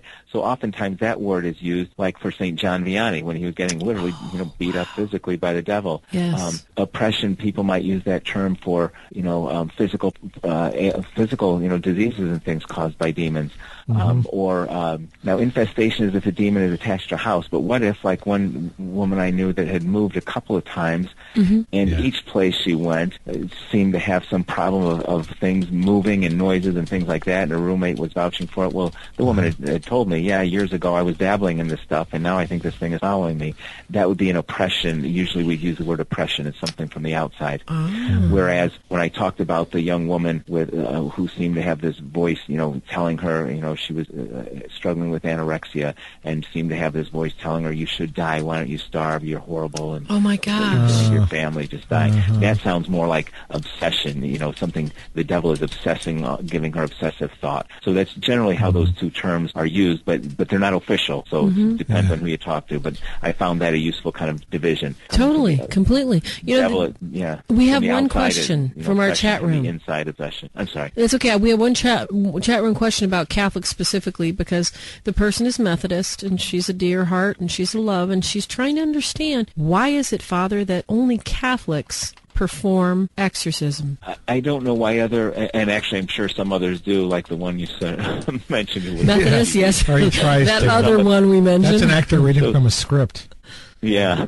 Why? That's an interesting question that I don't know the answer to. Why other faiths generally call it deliverance? Yes. And we stick with the word exorcism. That seems like more of a linguistic, a language difference.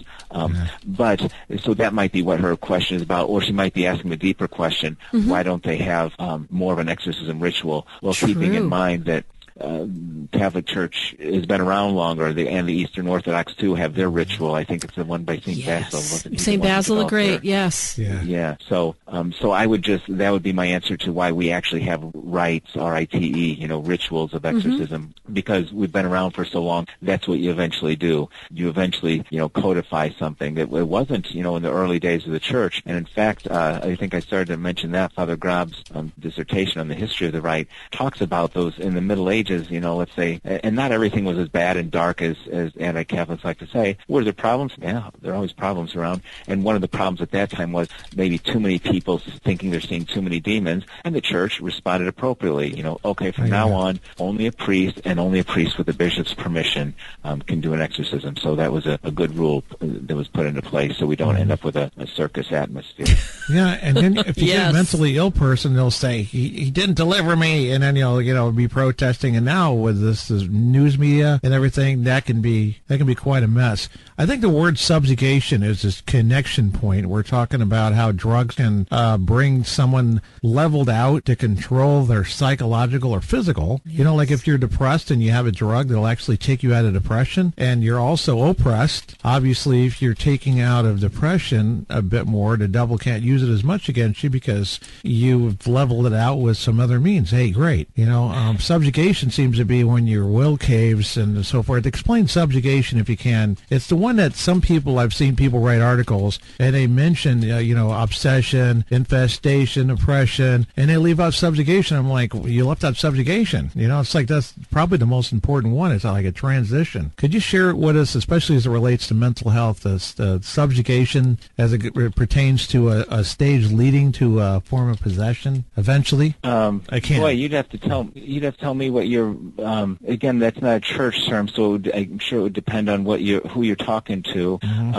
Subjugation, kind of like you're talking about almost like an enslavement. That kind of is that what you're kind of talking about as far as the spiritual. Yes, but you can subjugate yourself to psychological things. But the demonic takes advantage of that because they can get you to subjugate to whatever you're obsessed with. since obsession precedes subjugation. So you're talking about more oppression through something that you're attached to. Yeah, eventually. Is that what you're talking about, It's Ken? the stages that a demonic can use, and those are what you fall into. You fall in trap A, trap B, obsession, subjugation, oppression, and possession. And how subjugation, because it has to do with the will again, it seems like that seems to play the part in here, maybe, that you have a person who is subjugated to something already. You can almost skip stages, or you can get to that one faster. Say if they've been to a war and they're shell shocked, PTSD, or they're already hooked on drugs, or they're potential an alcoholic and because they were in the past.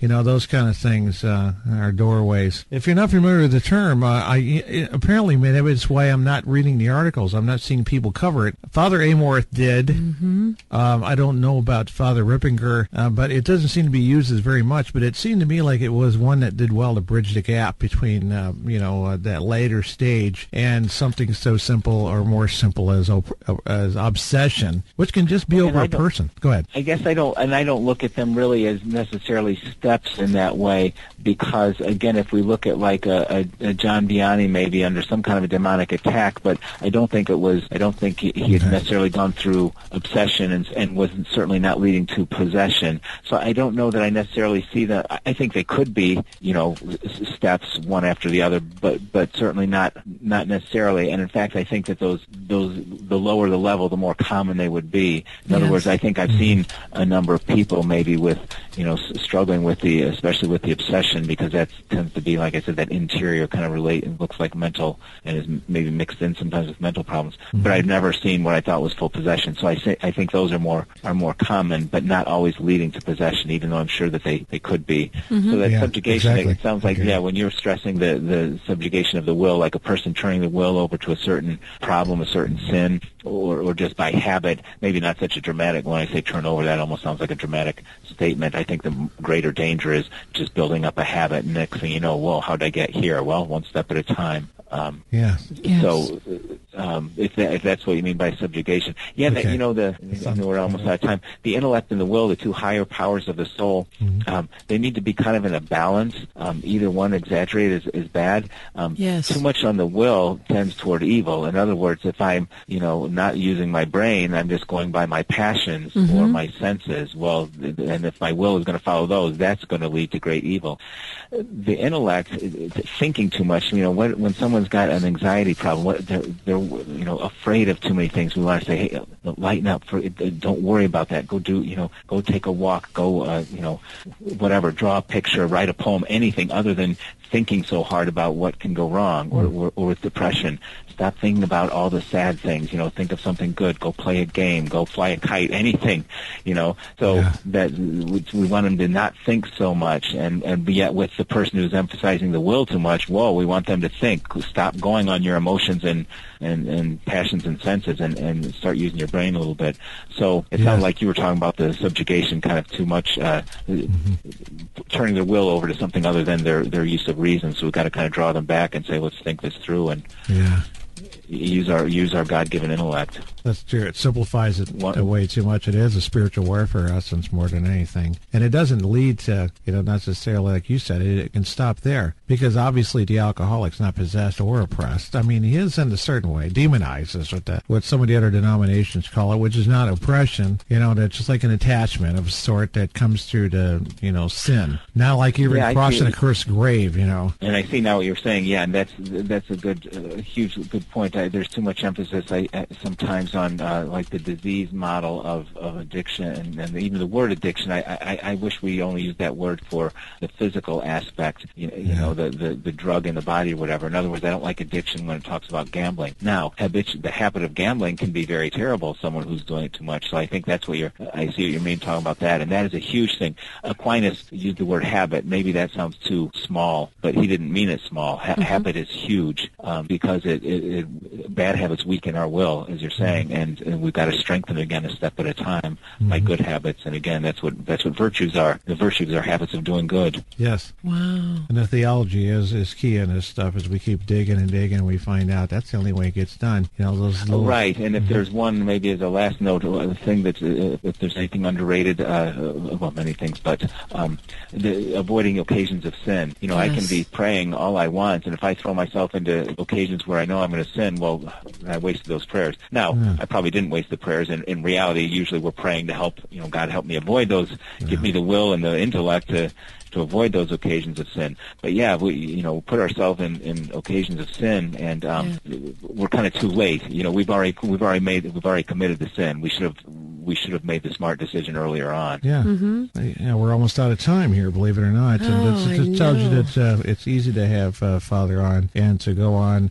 And when we have you on again, we'll cover a different. This is our main topic tonight: mental versus the demonic effects, or spiritual, or however you may. And we wanted to go in as deep as we could on it because we didn't get to cover deliverance professionals and some of these others. And I didn't know. I'm going to talk to you on a separate note since we're almost out of time. You're about your opinion about some of the apparitions, like false apparitions versus positive. Some of these things are not necessarily covered in your book, but there's so much to talk about.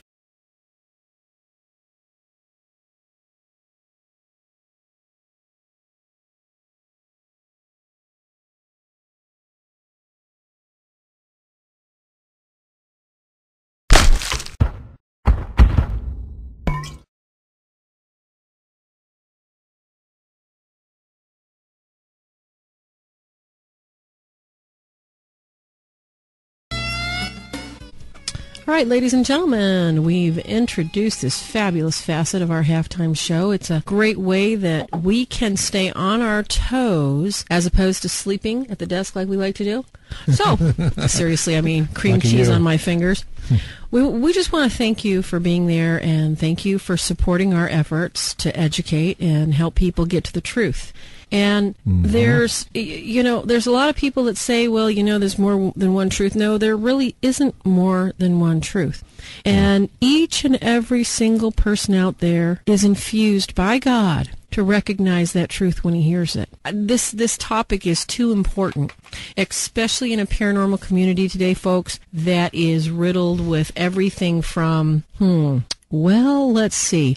I think they're automatically demon-possessed. We hear that all the time, don't we, Kenny? Yeah, there's a demon. You got a demon. And then they leave the people hanging. Wait a second. Maybe the people threw their meds away. That's the funny thing. Tonight, instead of having our worldly minute of wonder, we're actually going to be telling you about some of the similarities between this movie that we checked out. And I think, Karen Smurl, we shared it with you. This was the film, The Visit. But before we do that, guess what? It's Ken's moment, because before we cover this film... Oh, stop your giggling, honey. I'm not going to forget you, I promise. We're going to go over the Ask a Demonologist a question, not like, I know what I'm talking about. Shit. Big question we've been asked many times, and people ask if demons can make you sick, and the big answer, of course, is yes. I'm not talking about on-site when someone runs out because they feel nauseous, going into a haunted house or whatever like that. We're talking about the long-term effects, which can even come from curses or proximity effects or whatever. Generational curses, you name it. All spiritual attachments or demonic influence or oppression in some form. So since, it suspectingly could be something besides just scientific in its source, well, then we want to seek maybe possible additional measures besides the science of medicine and popping pills and chemo and all that painful stuff. My dad died of throat cancer, so just so everybody knows, I'm not poking fun at people with cancer. I've been, through the ringers on suffering for my dad's loss a year ago or so. So what do we look for? Spiritual solutions, prayers for cancer. I got 13 points That here. was a really good one, too, Kenny. That was a really, really good one that you put up. I like that a lot. And then we got it on prayers, the prayer warriors group. Yes. Prayers for the spiritually afflicted. Can I That's crunch on Facebook. my crackers now? You can crunch the crackers because I'm not going to make you read this. Thank you. Okay, this is taking it right off the sheet, and I just wrote it this morning because someone asked me about something along the lines of cancer, we'll just say. Then the first thing I'm going to start is start a rosary novena. It will probably take too long if we go into detail. We can do another one, but do a rosary novena for this petition. That's very important. Look it up on Google if you don't know what it Yes. is. Get some exercised and blessed oil. That's oil, that's, just like holy water. Yep. Where it's exercised is sort of purify it because everything in this world is tainted. And then it's blessed. So, special blessing.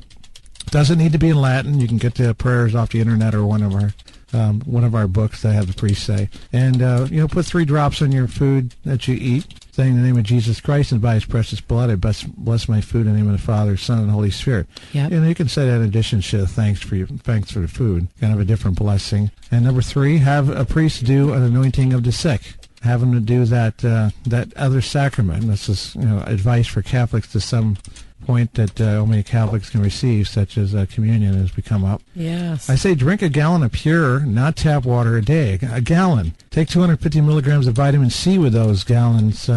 Like 1 every 3 hours. Vitamin C is known to kill viruses. And no matter what your doctors, everybody makes you think it's like rust. Cancer is not rust. It's a virus. It's living and it's eating. It's not like rust that sits on a bucket and keeps eating away. And they cut it out like rust, too. Mm-hmm. So that's something you should think about, too. And water helps your body be able to fight it and send it out. And vitamin C is just a kick. And if you don't drink enough water, you're going to end up with kidney problems or something, or kidney stones. So you got to drink it. And no matter how much of a pain it is to go, what's worse, having cancer and dying of it, or having to go pee every 15 minutes?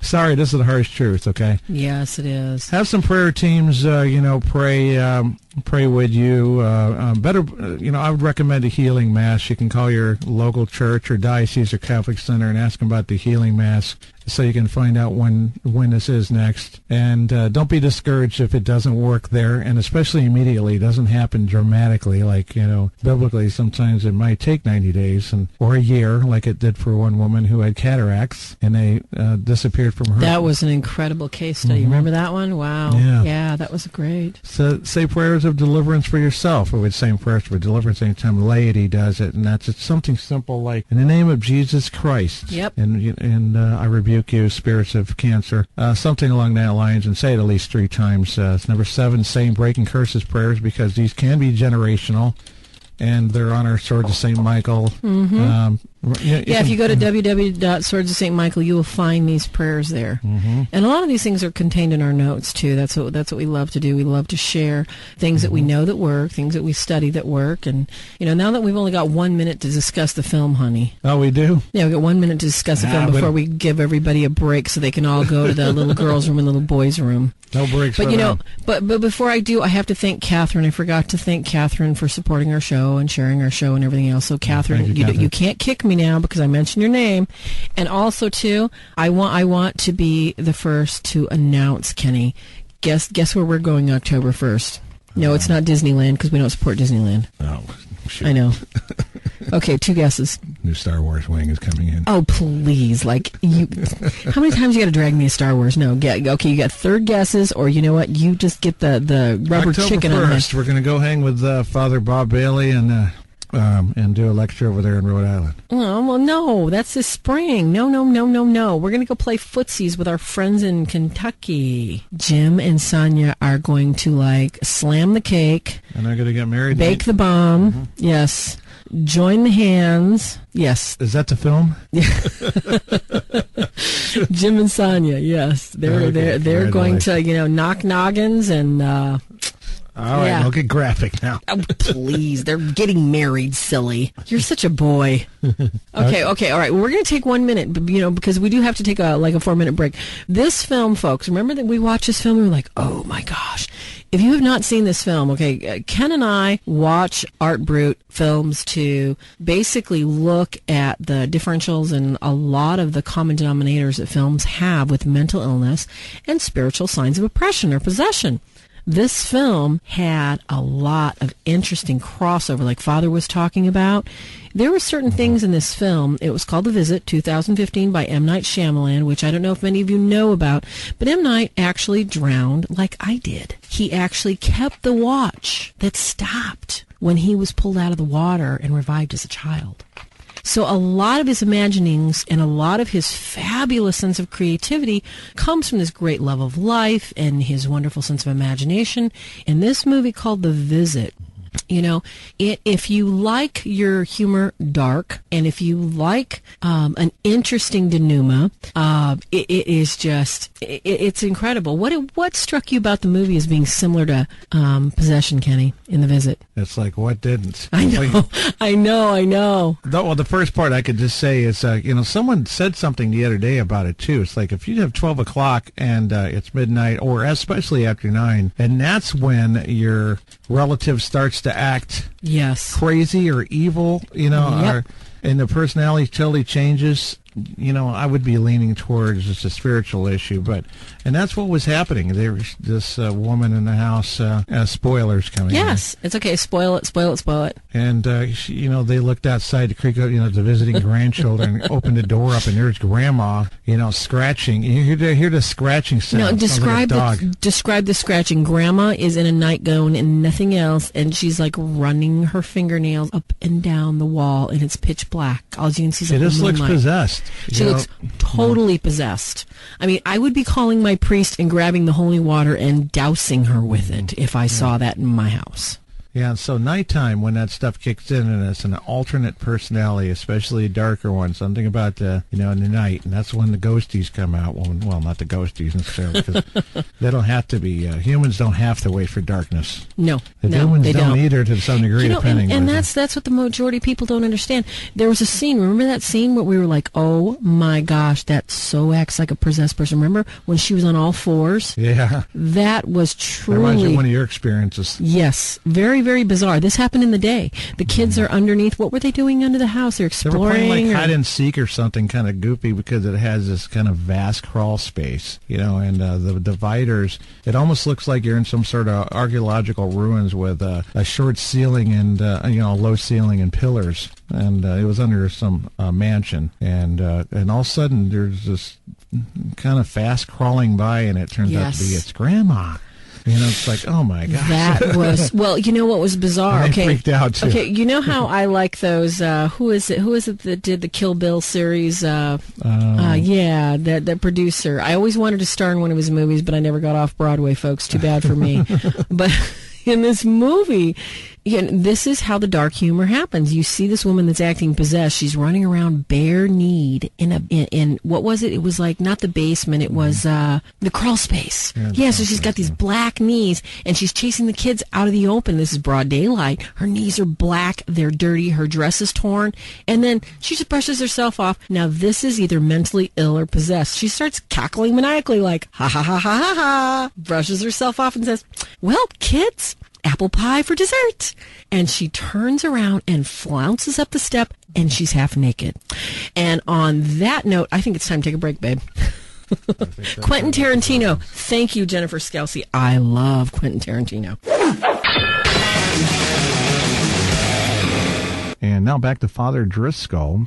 And we were talking about his book. And where to get it is, you can visit peterandchains.org or Amazon.com. Yes. Which is where we got it. Catholic Answers Press. Don't forget that when you're looking for this. That's just Catholic.com. What a great, they got on the ball early, didn't they, Catholic Answers? So Catholic.com is their website. Any future books on the horizon? I'm sure there's plenty of things that you got to speak about that everybody would love to read. Anything, have you thought about writing another book? Just curious. I've thought of a couple different things, and I'd like to do something. I'm not sure quite yet what on a Catholic view of mental health. Again, like you said, Father Ripperger's, he's written the book on it. It's very big and it's very deep, and it's the book on the topic. And hard to understand, Father. Anyway. Yes. Yeah. So I'd like to do a shorter one with something that my brain can do. And my brain too. Thank you, Father. Yeah, that's what I mean. Bring it to the common man. I've written some notes. I'd like to do something. You know how we I'm going to say off topic. No, it's not off topic. It's on topic. Yeah. Something on forgiveness. We know how important. We always say it's important to forgive. We got to forgive. You got to forgive. And when I'm trying to do that, what do I get up in the morning and do? How do I forgive today? And we got to do it every day, just like we got to be patient and charitable and everything else every day. day. We got to be forgiving each day. But I'd like to do one of those like 40 days worth of thoughts and scripture verses on what can I do today to be forgiving, because that's such a huge part of mental and spiritual health is to forgive. Wow, that's a great one. Especially the more severely someone's been hurt, the harder and yet more important it is to forgive. So that's what I'd like to write about. We got that in our Haunted Self-Help Guidebook. We have it in there about forgiving, and then we find out that rape victims who are more, and there's another example of how it can cripple your psychology, your psychological mind, and it affects your spirit. And then these people often can really be affected later on by oppression and stuff because of that one thing that happened to them that, it's like coming back from a war. But, it reminds me of that this kind of thing needs to get out. And that would be a great book. And, and the way you write is on the level of, and that's what we have to do. We're communicating with everybody. It's very intelligent, and it's he talks to the common person. So you're not talking down to people, Father, and that's a really difficult thing to find in this line of work. If you're like searching, what has God got me doing right now? I want to read about this, but I don't know. So your book answers that. It answers a need. Forgiveness is important, very much. Forgive yourself, forgive the others, like in attack. And that would be a good thing. I'd point right to your book. I will update our book when we come up with a second edition and say, hey, this is the book to go to. But yeah, I'd recommend that you write something like that, because that's a big thing. And people don't even know. It's like I ask myself, do I forgive these people who have done something to me? And I don't want to go into it on air, but it's like sometimes we don't even know we didn't forgive them. Right. I think that one of the, in a nutshell, just again, it's never done. Just like being kind or being charitable or being, every one of the virtues we can name are never having faith. Well, I don't say, I had faith, I'm done with that. Well, no, I got to have faith again tomorrow. Same thing with forgiving. I've got to be forgiving again tomorrow. So that's not meant to be discouraging. It's meant to be encouraging. When someone says, I'm still working on it. Of course you are. We're all working on it every day. So that's okay. Get up tomorrow and again, ask God for the grace to be forgiving of those who have hurt you. Yeah. Well, thank you very much for your... Oh, thank you very much. Yes, what a great time. Oh, my gosh. God bless you. We look forward to having you on again, Father. Everyone in the chat room was so excited with all the details. Thanks to everyone in the chat room. I'm serious. They're just like, oh, my gosh, can you suck his brains out any faster? We're not getting enough of this man. They're just like, my gosh. Thanks very much, everyone. And I'll wait to hear from you. I look forward to it. Wonderful. Wonderful. Well, we're going to wrap it up with a quick detail here. You can get a hold of him at www.peterinchains.org. Father Driscoll, the book Demons, Deliverance and Discernment by Catholic Answers Press. And if you have any other questions, reach him there. We want to thank you all for joining us tonight. Thank our sponsors. Yeah. Thank everyone involved in helping us spread the ministry, which is, of course, glory to God, not us here, folks. We are going to mention our website, www.swordsofstmichael.org, that you too can also find some wonderful prayers, including our St. Michael prayer, other prayers of liberation and assistance to help you in any spiritual warfare needs you might add. And, of course, we're going to remind you after every program, guess what, folks? The battle has been won completely. God's beat Satan, all right? He's a dog on a leash. So don't get too close. And Ken and I, we're going to do what we can to help you fight the battle daily. God bless each and every one of you. God bless everybody. Amen. Let's rock it out, Kenny, with your rock and roll. Good night from Demonology Today.